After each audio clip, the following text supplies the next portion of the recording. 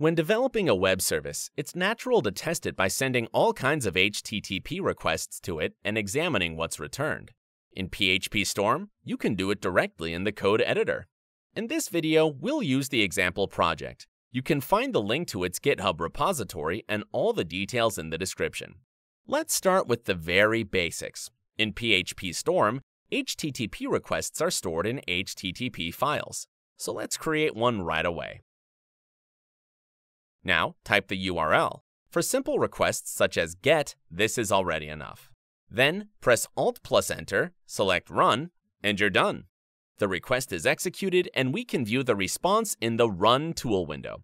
Insert your HTTP file. You can create as many requests as needed. Type ###, that will act as a separator, and start creating the second request.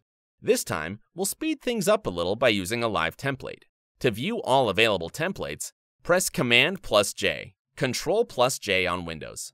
You can choose the template here or just type it in the editor. For our case, we'll use GTR. The template will expand into a GET request, and we only need to provide the remaining details. Notice that as soon as we run the request, PhpStorm automatically creates a temporary run configuration for it. Now, if you change something in your endpoint, you can test the changes right away without switching context. Press Ctrl+R, Shift+F10 on Windows, and the request will rerun. To quickly test a particular method and compare what's returned between requests, use scratches. They behave similarly to regular physical files, but are not stored inside the project. To get started, create a new HTTP scratch file and compose your request inside. Now, when you run it, the information on the received response will be added directly under the request. Run it again, and the link to the next response will be added here too. What's more, you can click the button in the editor gutter and compare the received responses on the spot via the Differences viewer. If you feel that a composed request belongs to the project and want to keep it, select Refactor, Move File, and move it to a file inside the project. Your request files are regular project files, which means that you can commit them to VCS, share with your team, and use as a reference suite for testing or documenting your web API.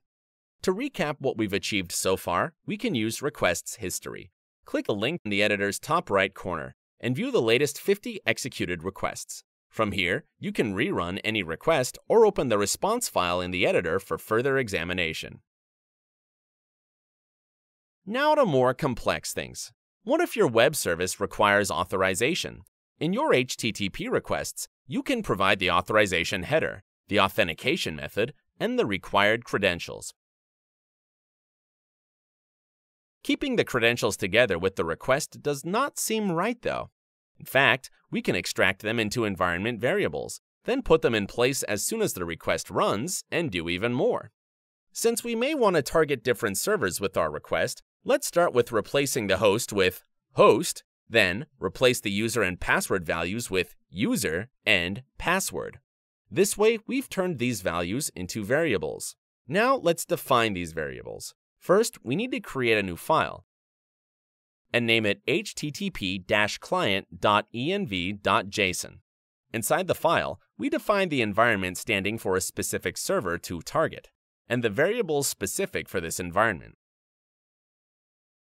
We can already run the request to make sure that it's operable, but we are still not authorized, of course. While we could provide the variables for username and password the environment file too, it's probably not a good idea. We want to keep private things private and not share them with the project.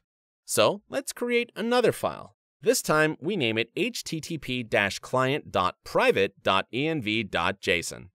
As the name implies, this file is intended to hold sensitive data, so it gets ignored by a VCS by default. Inside the file, we define the environment again, now providing the username and password.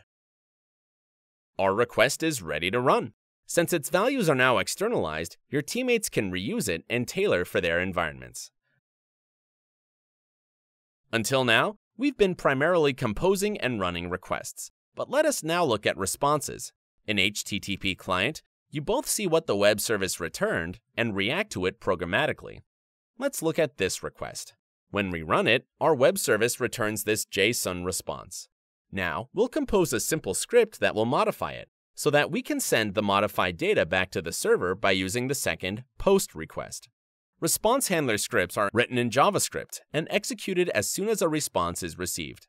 Inside the script, we'll start with referring to the response object, which contains the information about the received response. This way, we grab the response body JSON and modify its keys value. Next, we refer to the client object, which stores the session metadata until you restart PhpStorm, and save the modified response body to a new myResponse global environment variable. Let's rerun the request so that the response gets modified and saved. In the second POST request, which sends the JSON data to the server, we can now set the myResponse variable as the request body and run it to store the data on the server. To make sure that everything worked as expected, we can now rerun the GET request, and it will return modified data. It would be even better if PhpStorm performed this check automatically for us, so that we don't need to compare values visually. Let us enhance our script so that it includes the actual test. To do this, we use the test method. Here, we start with the name of the test, and then provide the function that runs the test. Inside the function, we use the assert method, which checks the value of the response body JSON key and output the error message if the condition is not met. This way, we can add other conditions here too, for example, checking the response status. Let's run the request and observe the test results on the Tests tab.